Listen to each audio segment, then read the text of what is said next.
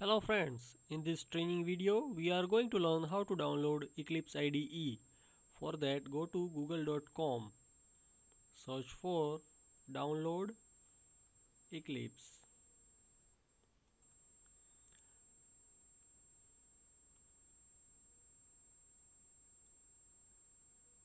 Click on this first link which will redirect you to this web page.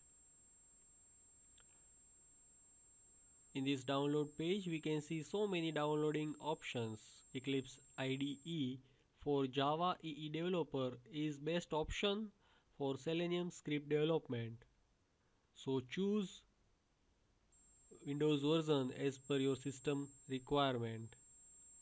My machine have 64-bit operating system, so I will choose Windows 64-bit. When you click on Windows 64-bit link, it will open this web page. Click on HTTP download link to download Eclipse, which will start downloading. So now you have Eclipse IDE, which is very helpful for easy coding for Selenium.